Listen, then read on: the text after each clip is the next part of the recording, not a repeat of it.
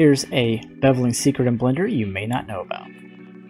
Tab over and go into Vertex Select. Select any single vertex corner and hit Ctrl V. From here you can actually bevel. The shortcut is Shift Ctrl B.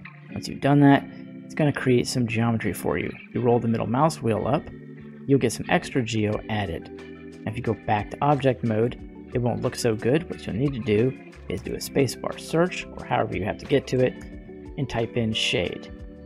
And then type in A after it, and you'll find Shade Auto Smooth. Now that will clean up the corners. Now if by chance you forgot to do the other side, you could just simply throw on a mirror modifier, and by default it's going to be on the x-axis, which is this way. So we'll just go ahead and select a bisect and a flip.